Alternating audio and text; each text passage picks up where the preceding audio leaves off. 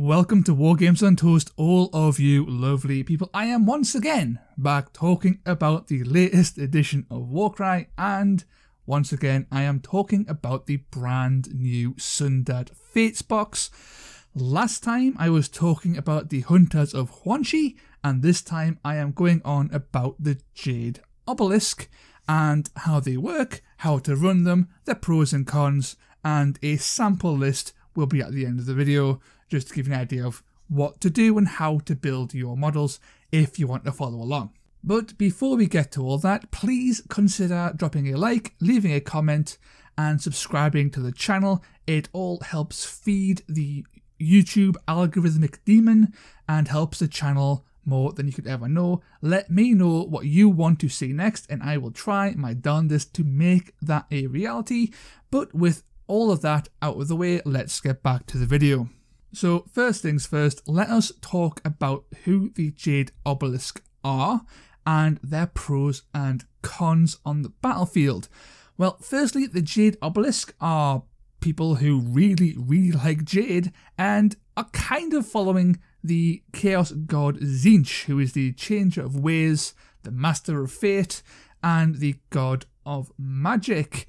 They are a hard-hitting, tough, self-sustaining and very coordinated faction that requires some key models to be on the battlefield for the faction to work at all.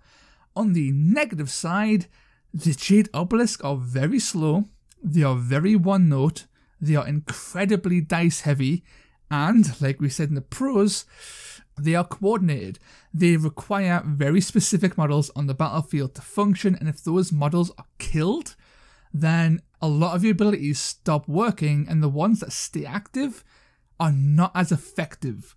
So every major loss in Jade Obelisk will hurt a little bit more than some other factions. Now, to really understand the Jade Obelisk, you need to look at their abilities, because this is where everything all comes together and how the faction really gels. Obviously, quickly touching on the pros and the cons will give you a brief idea, but this is now for the much more in-depth look at how the Jade Obelisk actually work.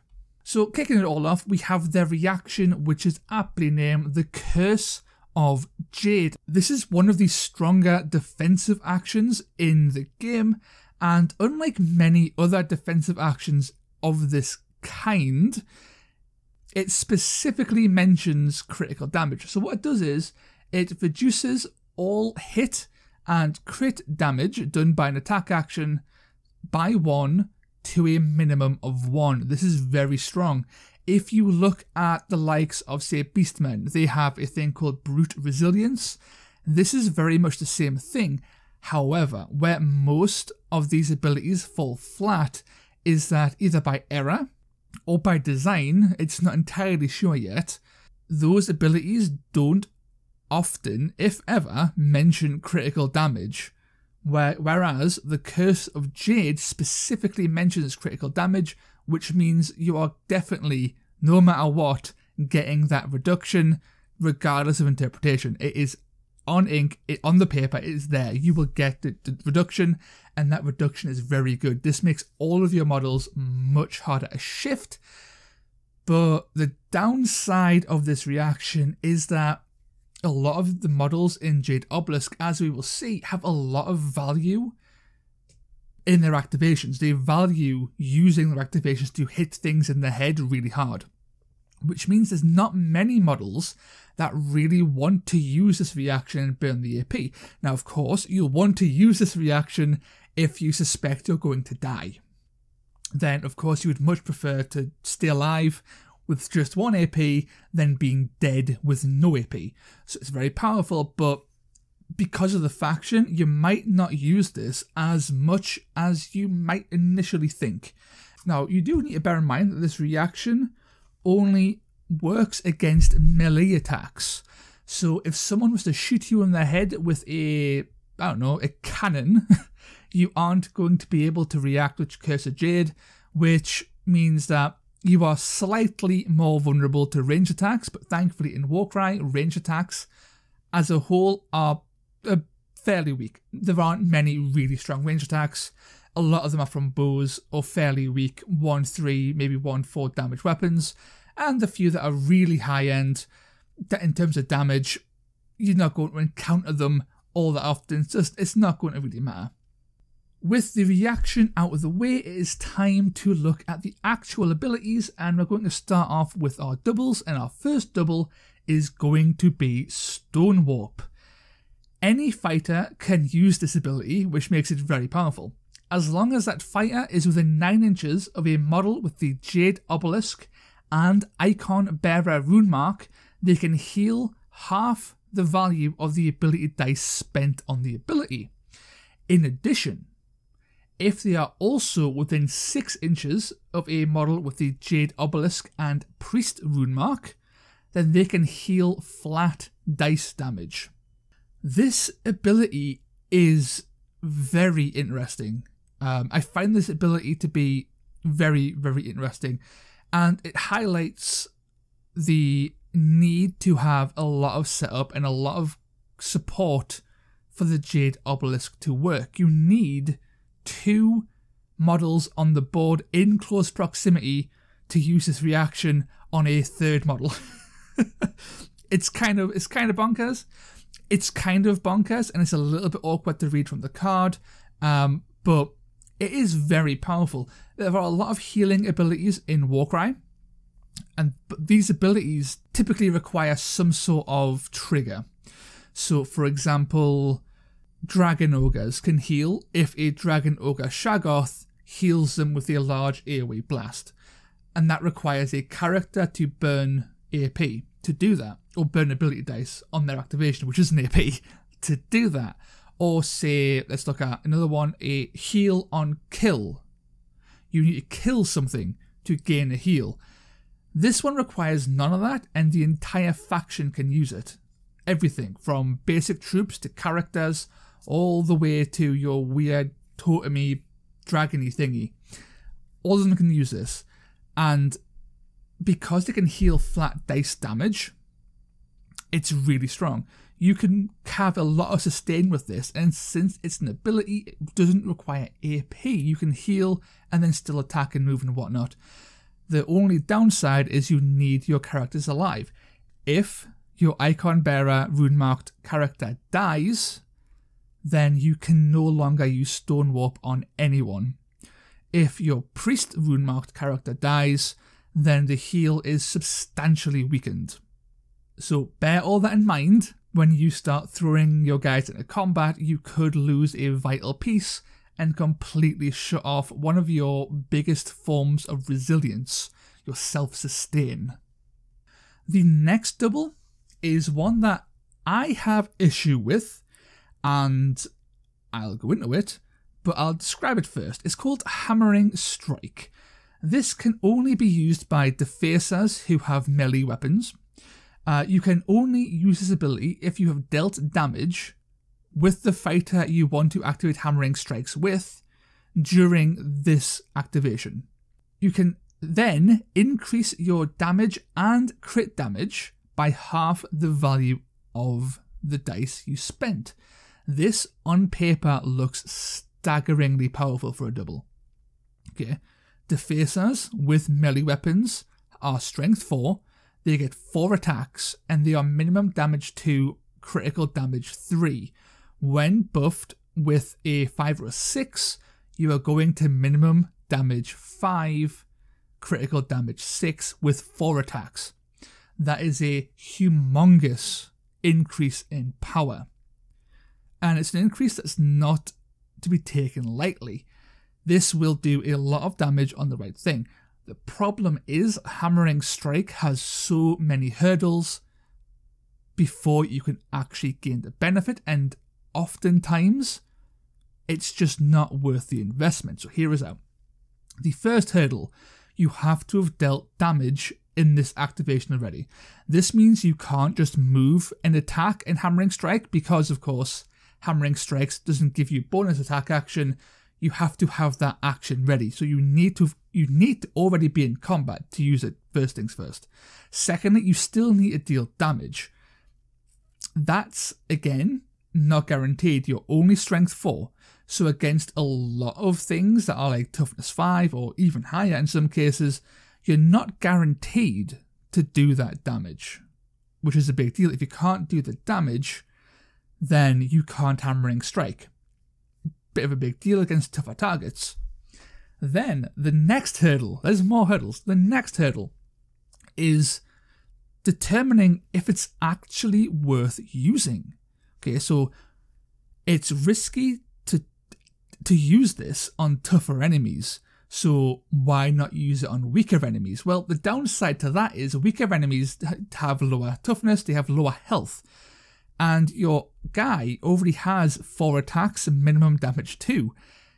It's not beyond the realm of possibility that a Defacer could pulverize your basic chaff enemy that you're intending to use this on without having to use Hammering Strikes or Hammering Strike.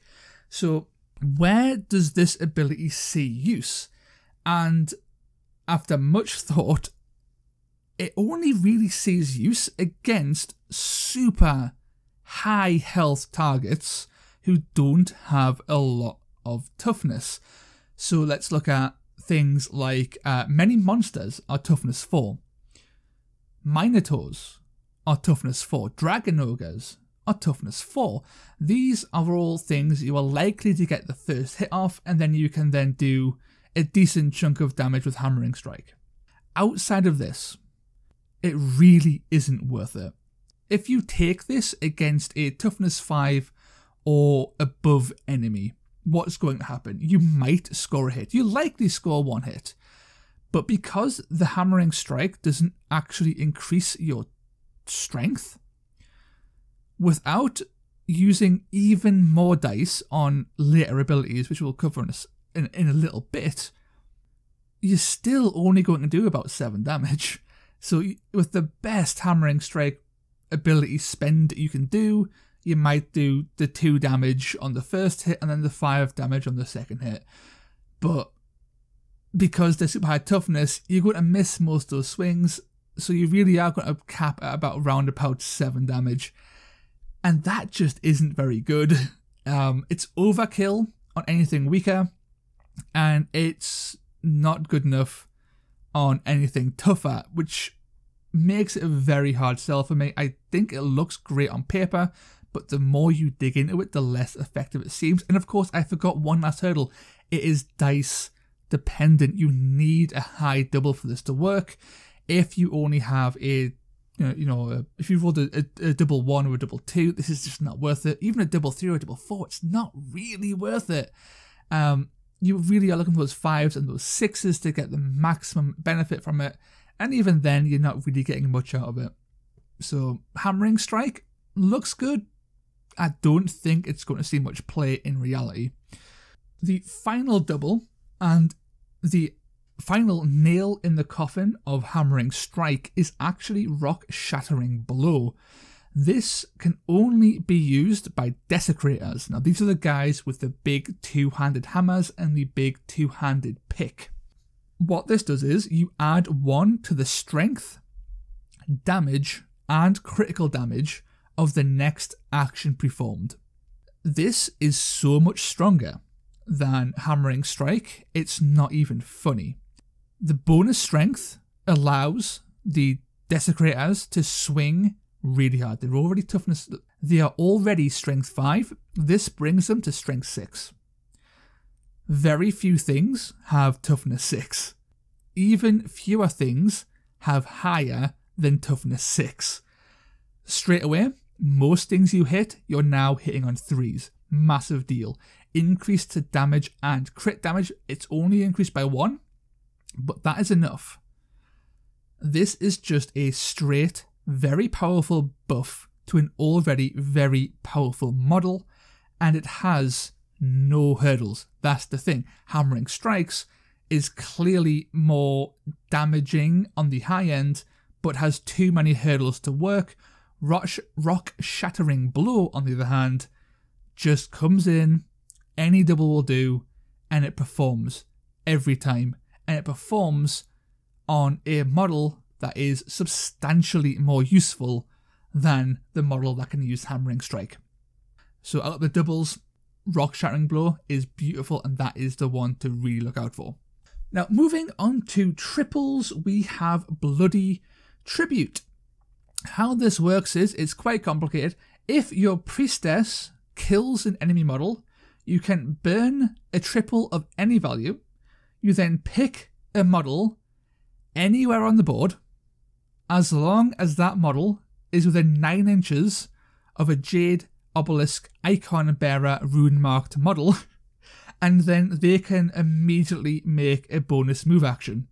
This ability is very strange. It is incredibly convoluted in its wording, and it took me a couple of reads to understand what it was actually telling me to do, and to be perfectly honest, the effect is not very good. A bonus move action is beautiful, but the fact you have to kill something with your priestess to pull it off, not only that, the model you want to move has to be within a range of a third very specific model. It just seems too complicated. And the fact that it's a triple, and the fact that the priestess is really bad in combat, this just isn't going to happen without a lot of setup. And I mean a lot of setup. It's very convoluted. The payoff isn't good enough for the amount of, again, hurdles you need to jump. And the biggest weakness is that it requires 3 models. You still need the priestess to be alive to get the kill.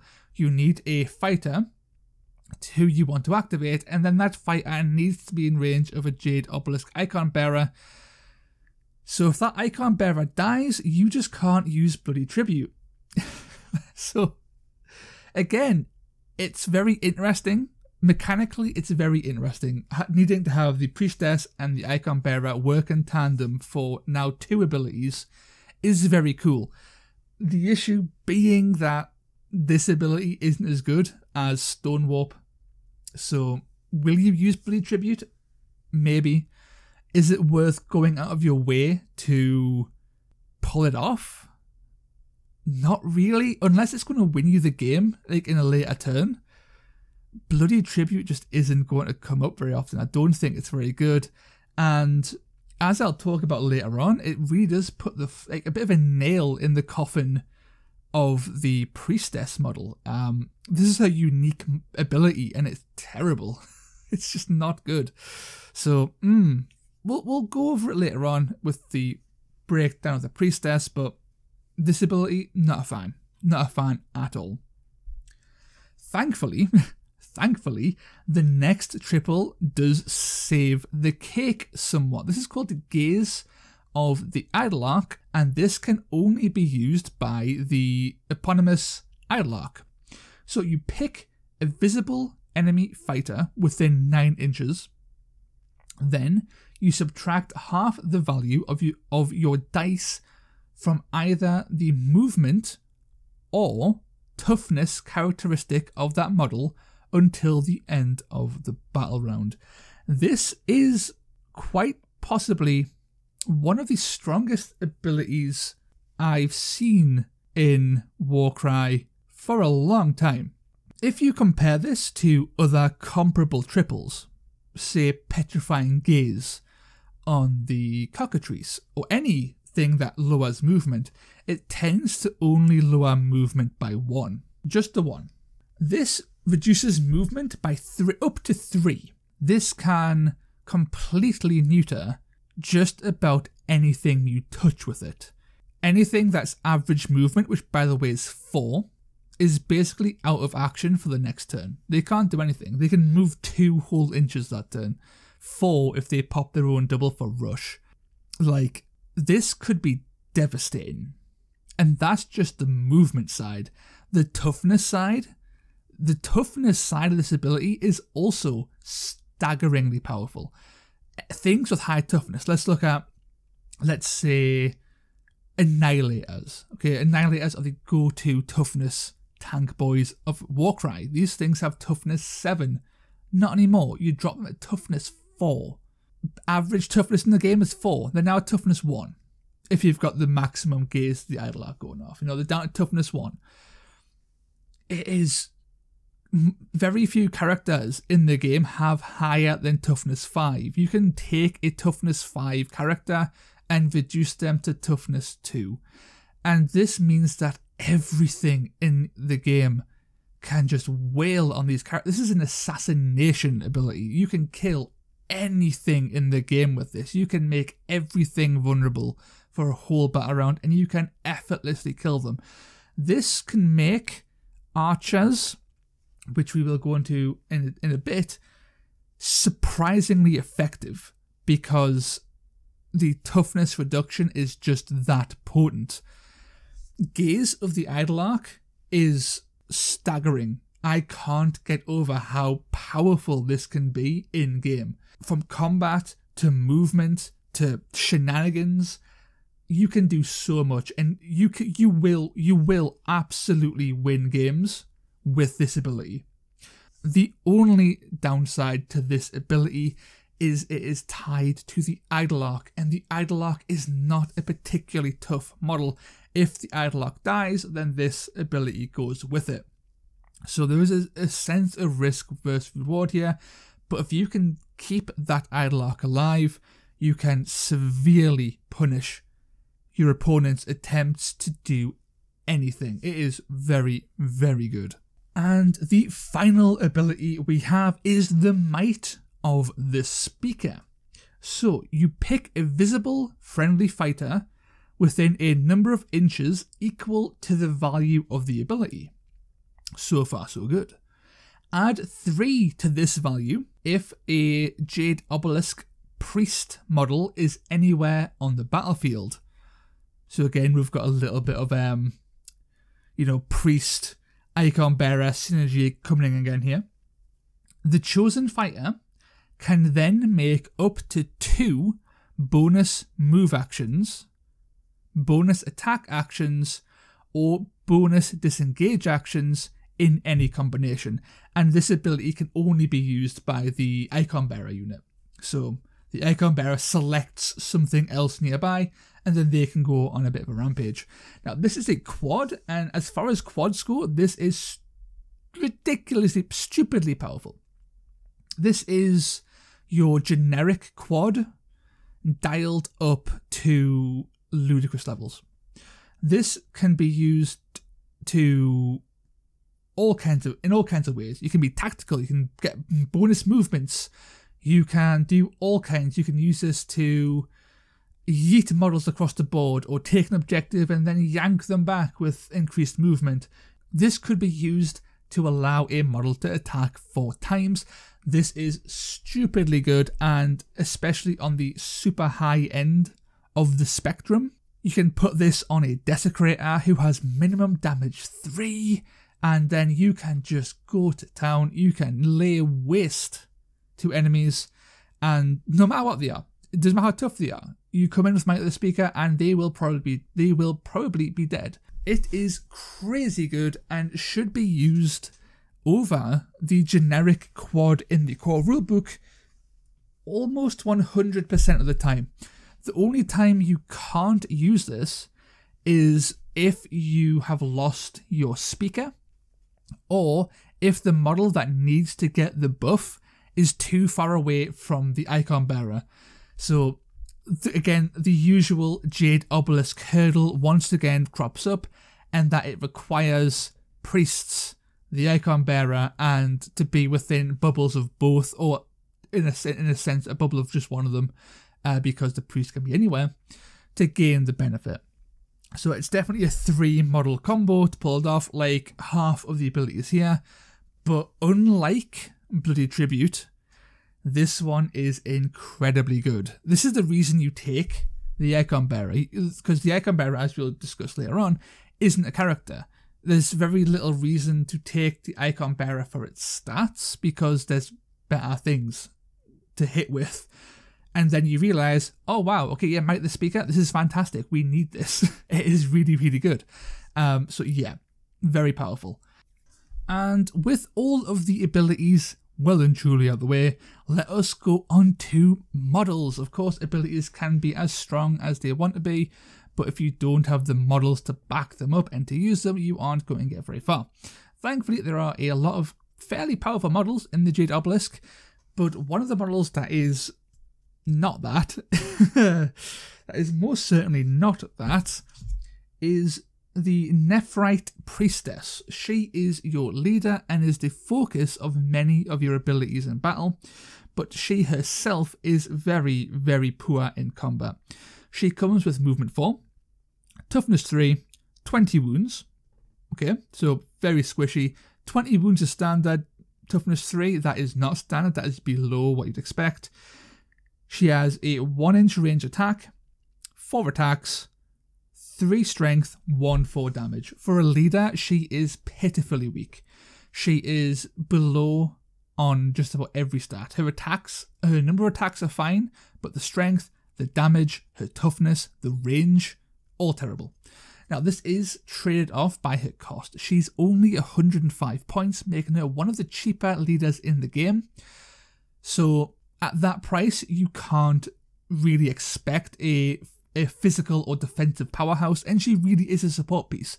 A lot of abilities rely on her. It's just a shame that she herself is not very good. Her unique ability, Bloody Tribute, is terrible. Her stats are terrible. You need to keep her safe and alive, otherwise you are going to struggle to use Stone Warp. You're going to struggle to use Might of the Speaker.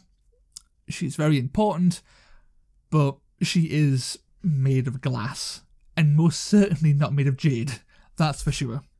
Now, the guy who really leads the warband is not actually a character. It is the Obelisk Bearer. This guy is only movement 3, toughness 4, and look at this, 20 wounds. This guy is much closer in terms of defensive stats to your standard boxed, bespoke Warcry leader. He's fairly tough. Toughness 4, 20 wounds, that is absolutely the standard. His movement 3 is a bit on the side, he's very slow, but he does have a giant rock on his back. You can't expect him to be running around the battlefield when he's being weighed down by the weight of literal jade. Now, his offensive stats are also fairly on par with what you'd expect in a bespoke warband. So he has 4 attacks, strength 4, 2 4 damage, at a range of only 1. So in combat he's fine. He's fine. He will kill chaff. He probably won't do much against anything tougher than that. He isn't going to be able to take on characters for the most part, but you know, he can go toe to toe with a fair number of things. He is not a combat character, but he is certainly capable in combat if he ever gets there, and he has just enough toughness to stick around, which is very nice since he also is required in many, many abilities. If he dies, then a lot of your faction just gets shut down. So, very important to keep him alive, and thankfully, it shouldn't be too hard. But do bear in mind that movement 3, he is very aura-based. He needs to be close to things. He could be left behind, so you may have to consider using things like Rush to get him up the board and within range to do his job. So, bear that in mind. But he is only 110 points. So again, very cheap. He's very, very cheap for what he brings to the table. Excellent character overall. Definitely on the upper echelon of the Jade Obelisk there. And the final of the more unique models in the Jade Obelisk is the Idolarch. This thing is very fast. Movement 8 with flight, toughness 3, and only 8 wounds. It's 105 points, which is very expensive, and its stat line is definitely not worth. Its stat line is definitely not worth that cost. But of course, he does bring his very powerful ability, and that 105 points is absolutely worth it for the power of that ability. In terms of his offensive profile, range 1, 3 attacks, strength 3, 1 3 damage. This thing can't kill anything.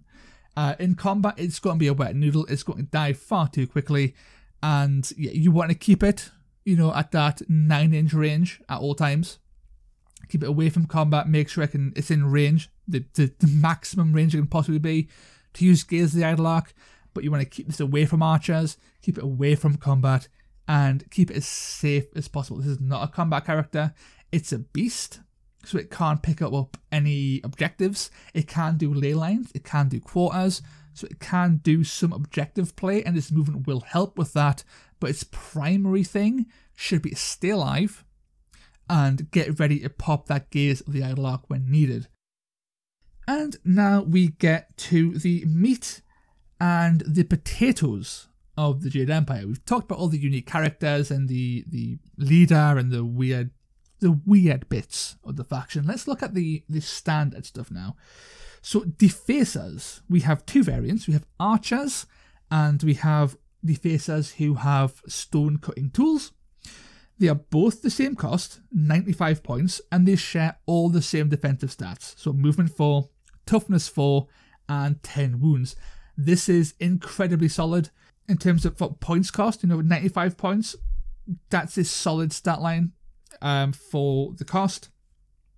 In terms of their combat profile, the melee variant is only range 1 again, 4 attacks, strength 4, and a very unusual 2-3 damage profile.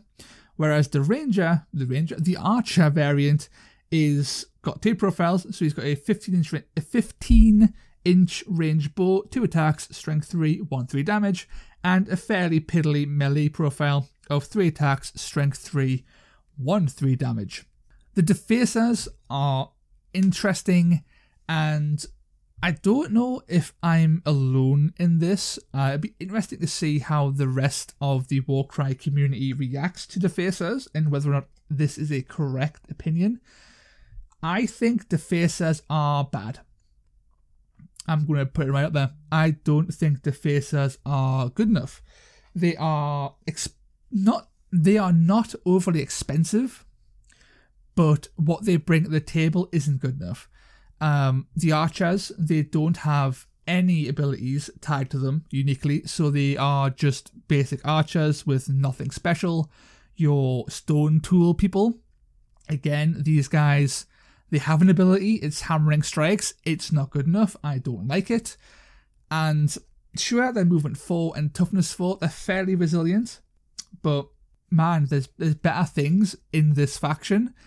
And if I was to cut anything from the base box and replace it with, say, allies or thralls or monsters, it would be these guys. These guys are the first things to get cut. I don't think they're good enough.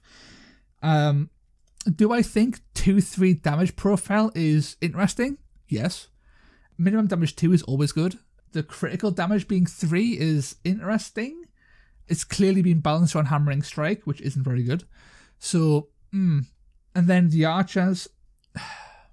Archers, well, they're good in the sense that the Jade Obelisk has no range. You may have noticed nothing in this box so far has a range greater than 1 inch. And spoiler, nothing in this faction has a melee range of higher than 1 inch. And half the faction only moves 3 inches. So having a 15-inch range bow can help you assert presence across the board, and that shouldn't be underestimated. And if comboed with the Idle Arc to reduce a key target's toughness, then being able to fire, you get up to 4 archers in this box, I think. So, that's 4 shots per archer, 4 times 4, 16 shots. And you are likely going to wound. You could probably, if you're lucky, assassinate a weaker character, a 20 wound character. You could probably assassinate with a combo of like a firing squad of archers plus the Gaze of the Idle Arc. And that's probably where I would try and fit them, as a assassination sniper force almost, because otherwise they're not very good. Bows aren't particularly good in Warcry. These guys don't have the movement speed to be properly harassy and harry-ish, if that makes sense. And the melee variant, I don't think it's good enough. I don't think they've got enough support, and the support they have isn't good enough. So, if anything, maybe take archers, or cut them entirely. That would be my advice. The box, I believe, is trying to push you to take 2 of each, and if you're just starting, 2 of each would probably be a solid bet. If all you have is this Jade Obelisk set, then having a variety of models is probably better than just taking a mono slant, like what I was suggesting with the shooting squad. I would build 2 of each. This would give you a much more balanced force on the table, and it'll give you a bit more wiggle room for mistakes. But if you're going to expand beyond this, I would say defacers, unless they're archers, are probably going to get cut. And the main reason for that is because desecrators exist. For 5 points more, you can take a desecrator. And desecrators are better in every way. Almost. So they're movement 3. That's the downside out the way. They are movement 3, very, very slow. But they have got 12 wounds, not 10, and they retain toughness 4. So they're quite tough. They're hard to shift. They are tougher than your... So chaff will have between 8 and 10 wounds. These things are tougher than chaff. Slightly. And when combined with their reaction Curse of Jade, they are incredibly tough. They are deceptively tough. But where they shine is in their attacks. Now, bearing in mind, these are still only 1-inch range, but you have the hammer, which comes in with 3 attacks, strength 5, minimum 3 damage with a crit of 5, or the pick, which again, range 1, 4 attacks, strength 5, minimum damage 2, crit damage 5. Desecrators are brutal. I think these are going to be the backbone of the Jade Obelisk. These are going to be taken all 3 every time. You might even buy more because they are so solid. For 100 points, these have a fantastic damage profile. They are very slow. Do bear that in mind. You can be kited. You could spend the entire game chasing things. But if you can get on a point or a key objective location, enemies will have to eventually come to you. You can use that to your advantage because you will be able to trade with most things very favourably, especially with Rock Shattering Blow active. Bearing in mind that your pick goes to strength 4 attacks, strength 6, 3/6 damage, and your hammer goes to 3 attacks, strength 6, 4/6 damage. The odds of you killing a chaff model in a single activation is basically guaranteed. The chances of you doing in one AP is very high. You could kill 2 models a turn with this quite easily. With Might of the Speaker, you can ensure you get into combat because of the double move. You could even potentially kill 3 models with this if you got lucky enough and you got into combat with 3 chaff models at once. These guys are very, very potent. And when it comes to the maths, it doesn't matter which one you bring. Statistically, because they share the same strength value of 5 or 6, depending on buff or not, their actual average damage is almost identical. So the 2/5 or the 3/5 damage, it doesn't matter. One has 4 attacks, one has 3. It really doesn't matter. The averages are all the same. So pick one that looks cool. Our personal preference would be to build in the box 2 with picks and 1 with hammer. I think the picks have more potential because they have that increased chance to spike with more crits because of the more dice being rolled, which gives it a higher maximum damage threshold even if the average damage is the same. So I would go with more picks than hammers. I wouldn't keep the hammer out of the list. I would definitely take 1 hammer. And the best part is they're both 100 points. You don't pay more points to bring either weapon choice. So desecrators are definitely the highlight of this box. They are a very strong unit. Defacers, not so much. And okay, the unique characters, all 3 of them, the Priestess, the Icon Bearer, and the Idolarch, they're all fine. The Priestess is the easiest loser of that bunch, but, you know, they're all fine. And when taken as a whole, the Jade Obelisk are very strong. I've had a lot of negative words to say about the individual pieces of the Jade Obelisk. So, you know, Hammering Strike being a bit crap, Bloody Tribute being a bit crap, the Priestess, the Defacers being, you know. But overall, don't let that those little tinges of negativity detract from the power of the Jade Obelisk. I think this faction will be very strong on the table, especially with a bit of practice, especially with ally support, which we will definitely cover in a later video, because you can put in things like Furies, Chaos Hounds, Chaos Spawn, and yeah, with Chaos Spawn or these Harpies, Furies, you can really make up for that lack of movement, and you can have a real presence on the board that is then backed up by some really heavy hitting infantry. There's a lot of fun to be had here, a lot of list crafting shenanigans, shall we say, and Jade Obelisk very strong. But that's the models out of the way. It is time to discuss our list. So for our list, we have two that we would suggest you take, and this is just coming from the direct box itself. We're not going to throw in allies or thralls or monsters, because that's for another video. That's a more advanced list building thing. This is entirely going off the back of Sundered Fate and what you can do with the Sundered Fate box.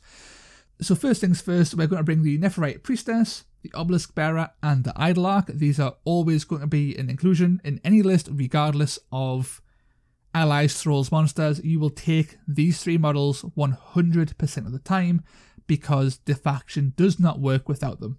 On top of that, we would take two Desecrators with Iconoclast Warpick, and one Desecrator with a Statue Smasher Hammer, two Defacers with Antithite Bow, and two Defacers with Stone Cutter Tools.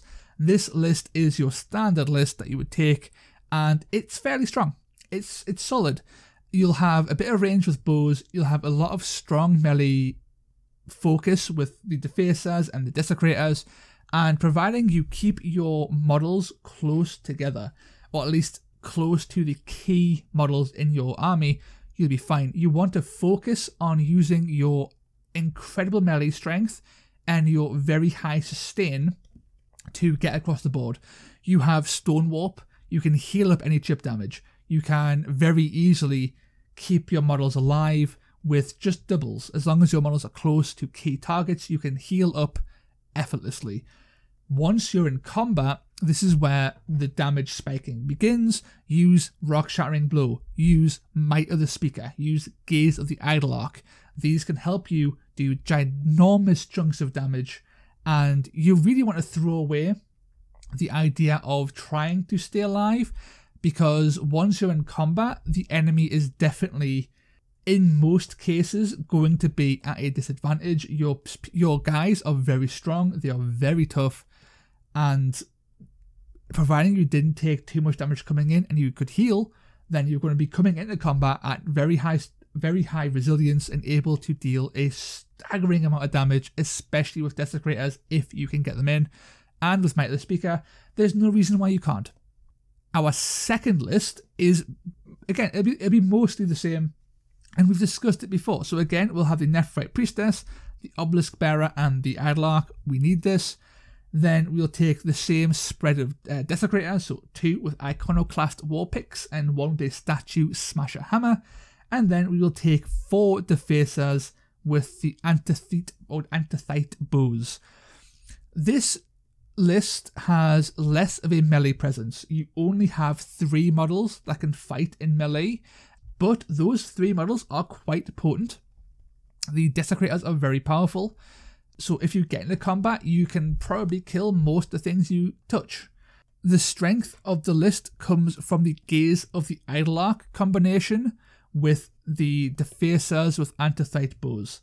This combination, I think, could be a bit of a, I wouldn't say secret or hidden, I think it could be an overlooked tactic to do a lot of damage from a long range. The Gaze of the Idlarch ability to reduce things by up to 3 toughness is very powerful. Even reducing toughness by 1 or 2 is enough to make your bows a seriously deadly threat. The threat of those bows with only 1 to 3 damage is very, very high, when the targets you're firing at only have a toughness of 1 or 2 or even 3. You can do a lot of damage, you can chip away, and of course the more arrows you're firing, the more chance to spike those crits, and that's always nice. And don't forget, you can use Might of the Speaker. You can Might of the Speaker one of your archers, and you can attack more times with your bows. You can fire off up to 4 more arrows if you really wanted to. Is this going to be a shooty list? No, absolutely not. But you could have the Idlearch and the archers working as one unified unit and doing range shenanigans and all that nonsense, whilst your icon bearer, your desecrators are moving up the board to smash people's faces in. And it's a bit of a duo threat. Will it be good? I don't know. I think building them this way is more of a risk. I think there's more of a risk that this will not pan out because it's very dice dependent. You do need that triple, and a high triple is ideal. So it's not guaranteed you'll pull this off every turn. It's not even guaranteed you'll pull it off every game. But I think there's some play here, and plus it'll give you that range that this warband really lacks. And I think the 4 archers could be interesting. So if you want to build them a little bit differently, build 4 archers. Go all out, be a little bit tricky with it. If not, stick to the standard 2-2 spread. You should be fine. And yeah, Jade Obelisk, there you have it. It's a fun time. So that's it for me today. That is the Jade Obelisk. What do I think of the Jade Obelisk overall? Well, when I was writing this script, I was very much full of praise. And then when I came to actually read it out, I realised there was more negatives than I thought. And do I think they're good? I think they're very good. I think that they are a little bit awkward, but I think their playstyle is very interesting because it's using, again, like with the Hunters of Huanxi, it's using mechanics and systems and rules in a way we haven't seen before.